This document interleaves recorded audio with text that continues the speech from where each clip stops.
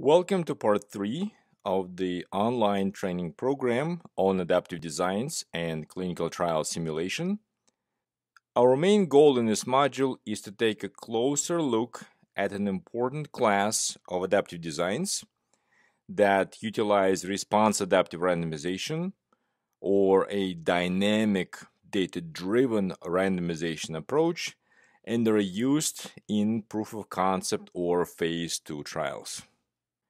We will first go over key features of adaptive designs that utilize adaptive randomization.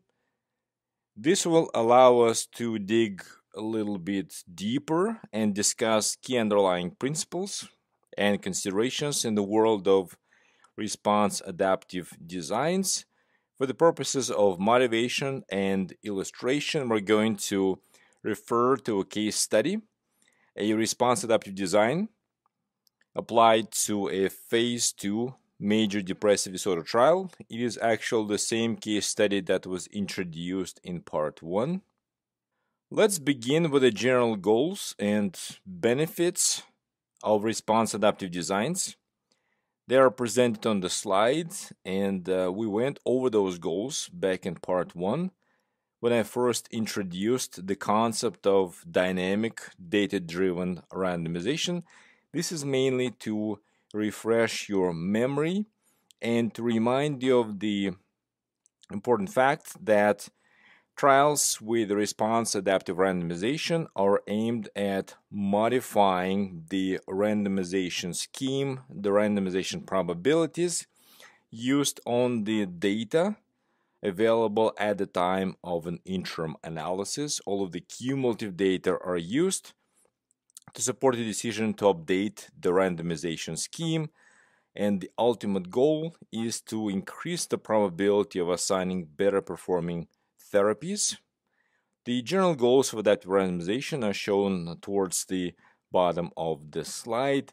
Using the adaptive randomization approach enables clinical trial sponsors to treat the patients in the trial as effectively as possible, because once again, most patients will receive the most effective treatments. And from a statistical perspective, it is important to point out that by using dynamic response adaptive randomization, we could potentially improve statistical inferences and the precision for the estimates of the treatment effects at the most effective treatments or dosing regimens. It would be helpful to mention that response adaptive trials have been around for a while, and multiple statistical methods for designing these trials have been developed, have been proposed in the literature. In this module, we will introduce a particular method that looks more attractive in a dose finding setting where we have multiple dosing regimens, for example, multiple dose levels of an experimental treatment compared to a common control. And therefore, it is important to model the dose-response relationship. It is just this setting reflects my personal experiences with response adaptive randomization, but I would like to point out that multiple alternative approaches, both frequentist and Bayesian approaches to trial design, could support this dynamic adaptive randomization approach, and they've been explored in the literature. And I would like to mention a few resources, a few references that are shown on the slide. For example, you will find a comprehensive overview of the theory of response adaptive designs in a very general setting, not necessarily in the context of dose-finding trials, in the book by Hu and Rosenberger, published in 2008. And I would like to point out, of course, that it is somewhat theoretical. There are also multiple publications that present the design and the results of trials that used adaptive randomization, and they could be more illuminating because they are more applied and are based on real-life trials. And for this purpose, I think it will be Important to refer to the ASTEN trial as a seminal clinical trial that helped put response adaptive designs on the map, if you will, at least for the pharmaceutical industry, even though I would like to jump ahead and point out that this trial had a negative outcome. Still, it was a very impactful trial. And by the way, ASTEN is an acronym. It stands for Acute Stroke Therapy by Inhibition of Neutrophils. This was, I would say, a very ambitious exercise. And this was a trial that utilized a response adaptive randomization approach that was applied to 15 dose levels of an experimental treatment plus placebo. So the total sample size was quite large. Over 900 patients were recruited. Unfortunately, as I said, the compound that was studied in the ASTEN trial did not improve recovery in stroke patients. This was the patient population studied in this trial, and the trial was terminated early due to futility. But conceptually speaking, the trial was a huge success in the sense that it helped the sponsor reliably estimate the dose response for this compound. It quickly led to an informed decision to stop the trial. And the ASTEN trial, if you step back and look at its impact, this ASTEN trial inspired dozens of other sponsors and research teams to pursue similar adaptive randomization approaches in their trials. This slide provides background information on the case study that was originally defined in Part 1. It will be used to illustrate adaptive randomization rules in a dose-finding setting. Again, to remind you that this was a phase 2 trial in patients with partially responsive major depressive disorder. It's a 5-arm trial. There are 4 doses of an experimental treatment versus placebo. The primary endpoint is a continuous endpoint, and it is something that is very commonly used in major depressive disorder trials. It's a total score, so-called MADRS total score, which stands for Montgomery-Åsberg Depression Rating Scale. And I will add here very quickly that in major depressive disorder trials, it is standard to measure a patient's response to treatment only a few weeks after randomization, 4 or 6 weeks after randomization. In this particular case, the response, an early response, fairly early onset of action was anticipated, and the primary efficacy endpoint was defined as the change from baseline in this total score to the end of the 4-week treatment period. A multi-stage design was utilized in the study with pretty frequent interim looks, and those interim analyses were used to update the randomization ratio in a dynamic and data-driven fashion. Here's additional information on this study. Here we're describing the sample size in the trial as far as the information on the anticipated patient enrollment pattern. The length of the patient enrollment period is set at 36 weeks, and about 5% of the patients, assuming a uniform dropout distribution, are expected to drop out of the study prior to completing the 4-week treatment period. And the reason we're spending so much time here on defining parameters of the patient enrollment process is because, as I pointed out before in Part 1, it is important to examine the impact of patient enrollment on key properties of adaptive designs, especially multi-stage designs as this one, because one problem with fast patient recruitment is that adaptation cannot take place efficiently, and if the length of the treatment period is not short enough compared to the overall length of the patient enrollment period, it would be better to switch to an intermediate point, some kind of a surrogate endpoint that can be measured fairly quickly after randomization. We will come back to this set of considerations in a few slides, and we'll talk about the so-called pipeline patients and how they impact general performance of adaptive trials. And finally, the last point I would like to make on the slide is that the total number of enrolled patients here is set to 200 patients, accounting for the anticipated 5% dropout rate. That gives us about 190 evaluable patients, that is the patients who will complete the treatment period, and we will assume a 4-stage design so that 50 patients will be enrolled in the study within each stage. We're now ready for a more detailed discussion of the statistical rules that are used in a response adaptive setting. But before we begin digging deeper, I would like to make a general important comment. I think it will be instructive for us to compare and contrast the design and analysis stage of a clinical trial. This is an important dichotomy in all of clinical trials, and I'd like to spend a couple of minutes on this topic to make sure that we're all on the same page and we understand the impact of this dichotomy in the context of adaptive designs.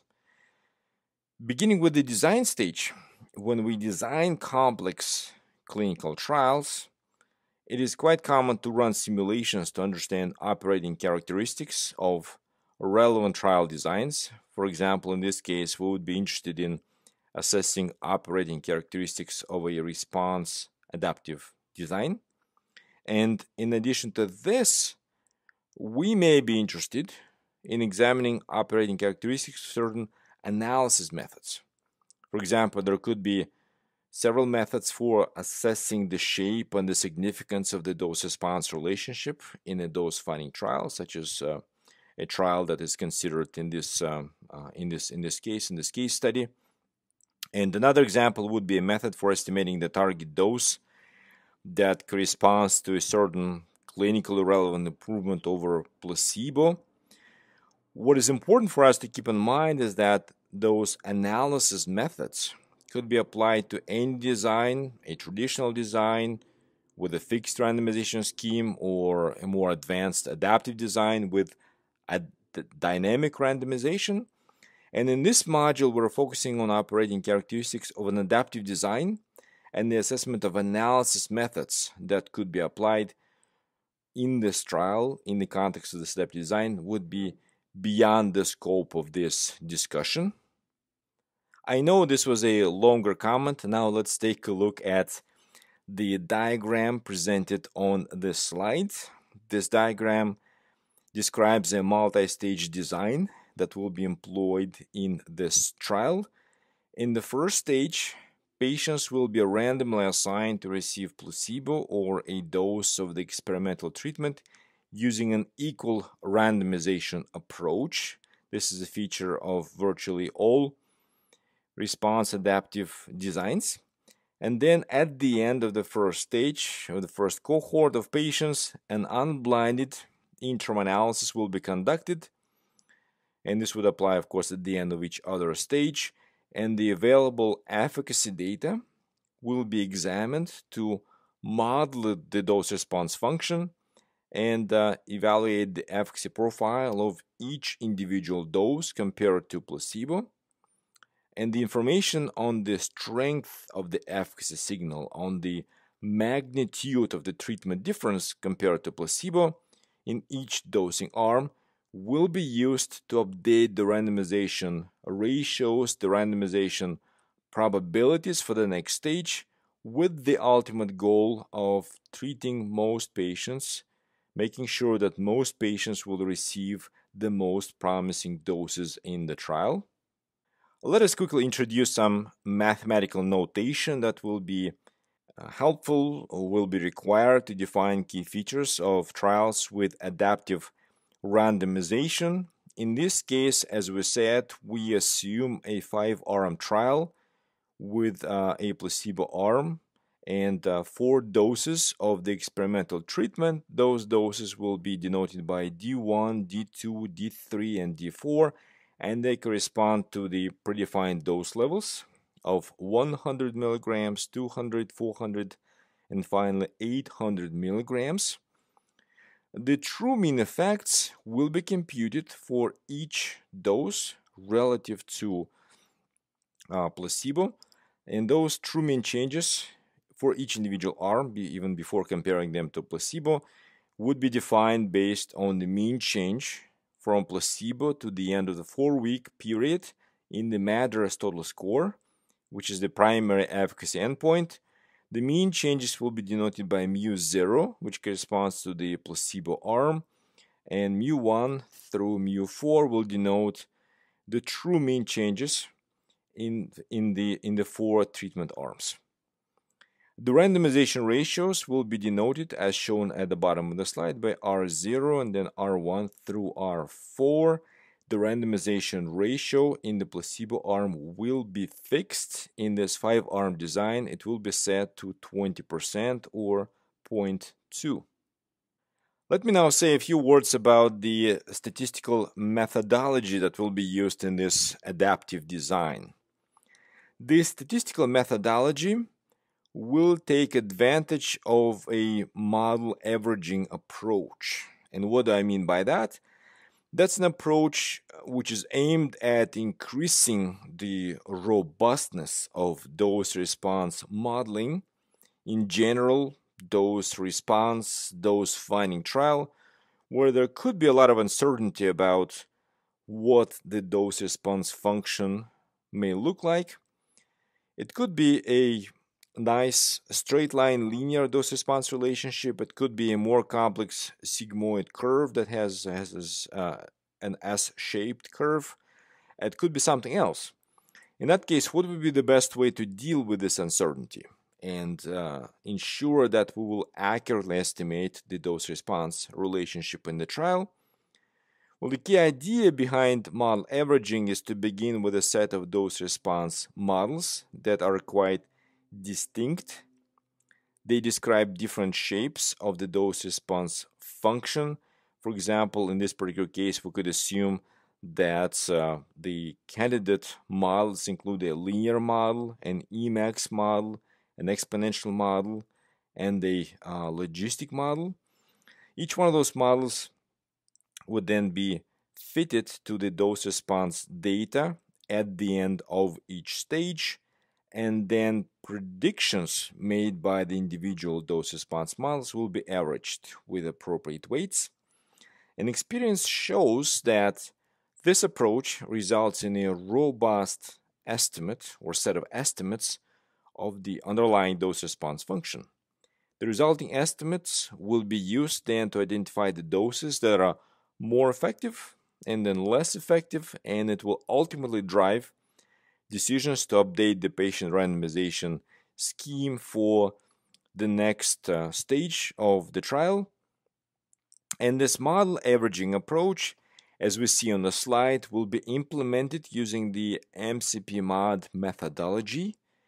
And here MCP-Mod stands for multiple comparisons and modeling. And this framework enables efficient approaches to model-based analysis in phase 2 proof of concept dose finding studies, where there is typically much uncertainty about the shape of the true underlying dose response relationship. And an important point here is that the MCP-Mod methodology for dose finding clinical trials has become very popular since the publication of the qualification opinions by the European Medicines Agency and then by the US Food and Drug Administration. The regulatory agencies said that this methodology is an important tool in the toolbox of the well-informed drug developer. And I really like this phrase, the well-informed drug developer. We could say in general, well-informed clinical trial researcher. And this is the reason why this methodology is very popular in the analysis of dose finding clinical trials, and it will be utilized in the response adaptive design that will be considered in this module. And a little bit of mathematical notation. We will denote by FL as a function of DI and theta L would be the dose response model. Here, DI, as we said a few slides back, denotes the dose. D0 would correspond to the placebo arm, and theta L would be the vector of model specific parameters. The linear model has two different parameters, the intercept and the slope, and more complex nonlinear models would have more parameters. The Emax and exponential models have three parameters. The logistic model has four different parameters that describes the complex shape of the assumed dose-response relationship. And using this dose-response model, the mean effect at each dose will be predicted. Here I'm going to walk you through a numerical example that will help us understand how the decision rules are set up, how they work in this adaptive trial, as well as the underlying statistical methods. We will rely, I'm jumping ahead here a little bit, I will rely on a Bayesian statistical framework, a Bayesian analysis that will account for multiple sources of uncertainty, specifically the uncertainty associated with predicting the mean effects at the end of the trial from the interim outcomes in an appropriate way. This particular plot shows us the results. Obviously, this is a hypothetical example. The results available at the interim analysis at the end of stage 1. Here, as we said, an equal randomization approach was used with 10 patients per trial arm, and the results, those mean changes from baseline in the MADRS total score, are represented on this plot by the black dots, and as well as associated 95% confidence intervals. And our goal here is to find the way to reliably estimate the underlying dose-response relationship, because it will ultimately inform the process of updating the randomization ratios for the next stage of the trial. As the first step, we're going to fit the 4 predefined dose-response models to the data collected in stage 1. Again, the individual dose-response models are linear, Emax, exponential, and logistic model. And if you follow the blue curve shown in this figure, you may be able to tell which one is a linear curve. It's going to be a straight line linear relationship, and this S-shaped sigmoid type curve corresponds to the logistic regression. Now, if you take a closer look at those blue curves, you'll notice that none of them really does a very good job of approximating the black dots, the estimated mean effects across the 5 trial arms. And that's exactly the reason why we prefer to rely on model averaging. So what we do here is we use a pre-specified model selection criterion, for example, the AIC or the Akaike information criterion.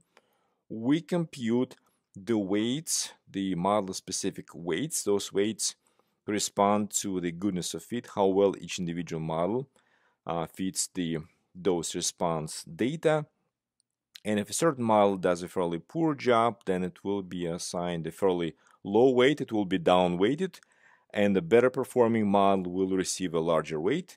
Then we combine the 4 individual dose-response models with those weights, and that gives us the red curve shown in this figure. This is, once again, a weighted average of the original 4 dose-response models.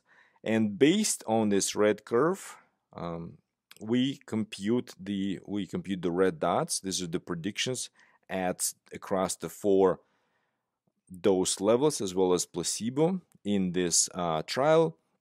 And those red dots represent the predicted mean effects at each dose. And you will notice that those predicted mean effects based on the model averaging approach on average do a better job of describing, approximating the true underlying dose-response relationship than the individual dose-response models that are represented by the blue curves. As the next step, those predicted mean effects that were shown as the red dots on the previous slide, they are used to compute the posterior probability of achieving the target efficacy compared to placebo, which is represented by this probability. What we'd like to do here is we'd like to make sure that the ideal dose of the experimental treatment here provides a pre-specified amount of improvement over placebo. The target for that clinically, for the most meaningful threshold that defines a clinically meaningful effect corresponds to 6 points on the MADRS total score scale, and we use the predicted mean effects with the Bayesian twist, if you will, to compute the posterior probability that the mean effect at each dose exceeds the placebo effect by 6 points. The resulting posterior probabilities of target efficacy are shown in this figure. As you can see, they range from 44.6% at the lowest dose up to 74.7% at the highest dose. These posterior probabilities will now be used to update the randomization probabilities for the next stage to, again, as we said, help accomplish the main goal of adaptive designs that utilize response adaptive approach, which is to, at the next stage, assign most patients to the doses that are clearly provide more improvement over placebo. For example, to doses 3 and 4 as opposed to doses 1 and 2. The process of computing the updated randomization ratios for stage 2 is shown on this slide. We see the formula that helps us take the posterior probabilities computed on the previous slide and derive the R values. Again, R0 here corresponds to the fixed randomization ratio in the placebo arm. It is fixed at 20%, and using that, the remaining randomization probabilities for the remaining arms is computed, and this process is controlled by the rho parameter, which is the balance parameter.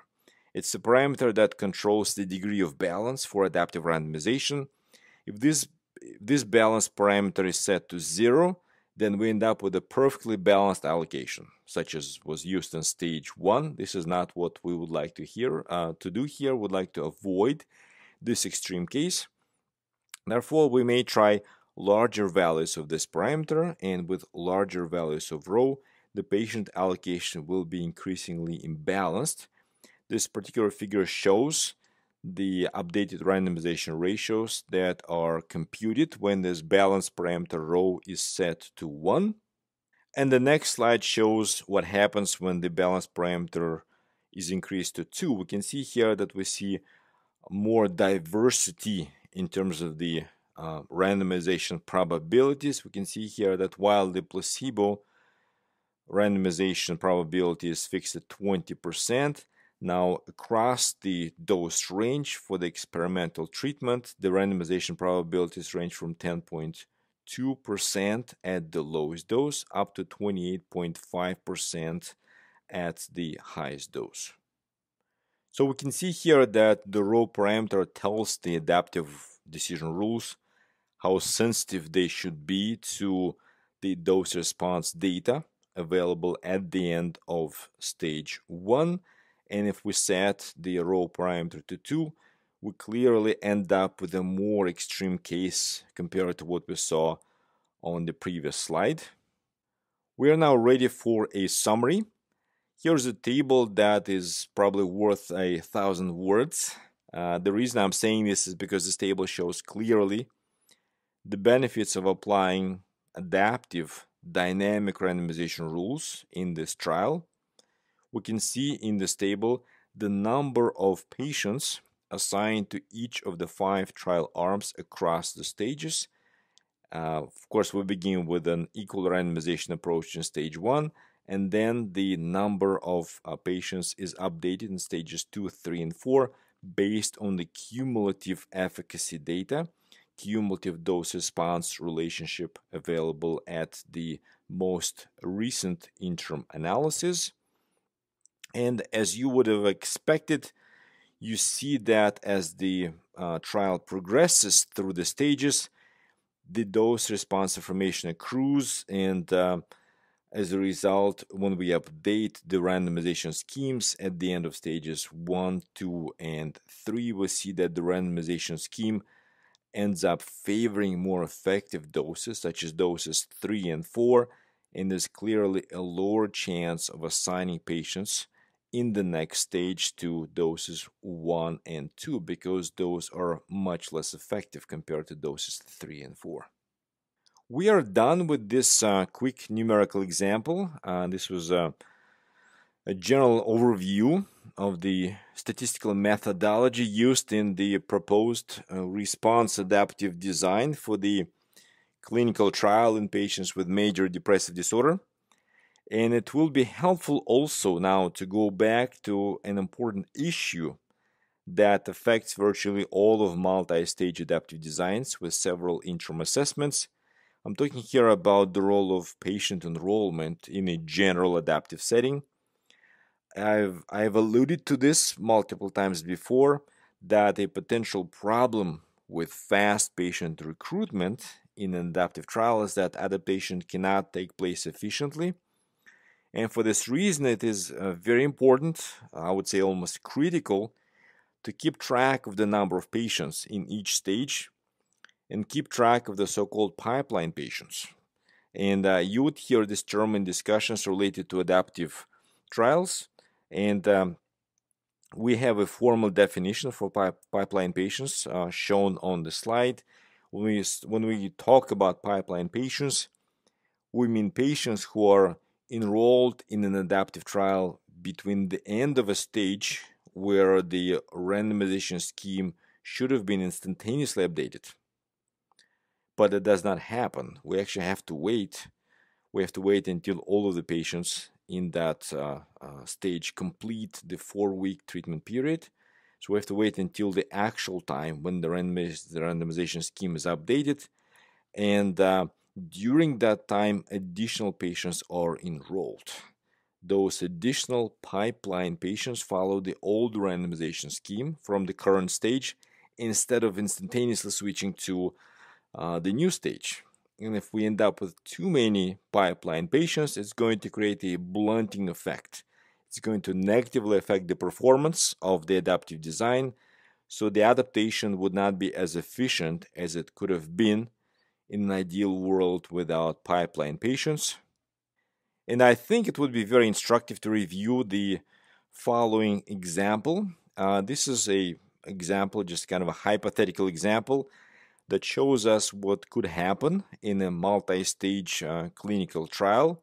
This figure shows us on the horizontal scale the time in weeks from the start of the study, and on the vertical case the number of patients either enrolled in the study or evaluable patients. The yellow curve here corresponds to the number of enrolled patients. It keeps climbing, of course, until we achieve the predefined number of enrolled patients, and the red curve corresponds to the number of evaluable patients. Those who do not drop out of the study, they complete the predefined 4-week period. As you can see here, that the maximum number of enrolled patients is less than the maximum number of evaluable patients is less than the number of enrolled patients. That's due to patient dropout. We have built in a 5% dropout rate in the trial design.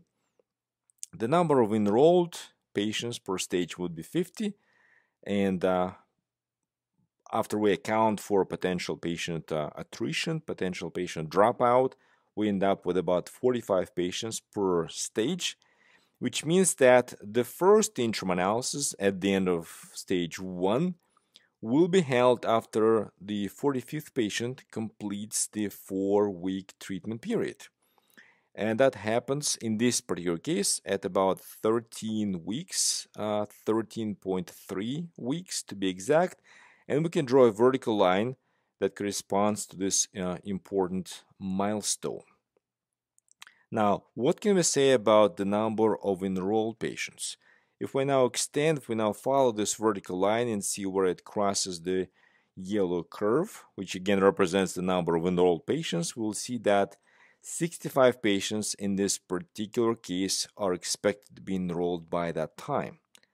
So instead of having just 45 patients in the first stage, the actual size of the first stage is going to be 65 patients, which will give us 20 pipeline patients. So we end up with 20 pipeline patients in stage 1, which is approaching, roughly speaking, about 50% of the number of patients in the first stage of the trial. Ideally, we would have wanted those 20 patients to switch to the new randomization scheme for the second stage, which is optimized to take into account the responses that we saw in the first stage. But in reality, those 20 pipeline patients would still follow the original equal randomization scheme. And the main consequences of this is that fewer patients than expected would be assigned to the most effective doses in the second stage and generally in this trial. And that's why it's important for us to keep this in mind when we review summaries of operating characteristics for adaptive designs in this class.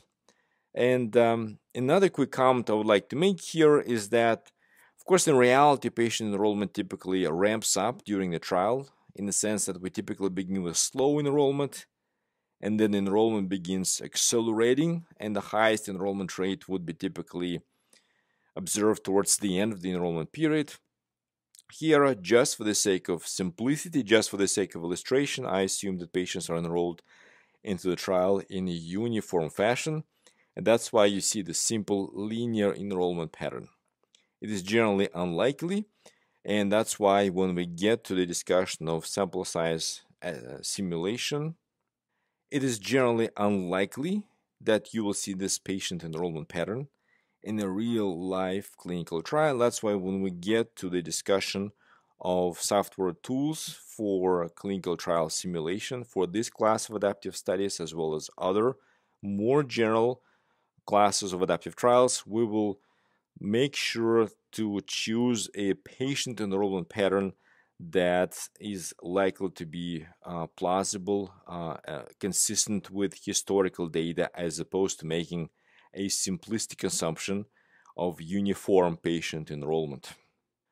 We are done with an overview of statistical methodology and key statistical considerations for the class of adaptive designs with data-driven dynamic randomization schemes. The next step, which will be part 4, will introduce the software tools that enable efficient clinical trial simulation for this class of adaptive designs. I would like to thank you for your interest in this online training course.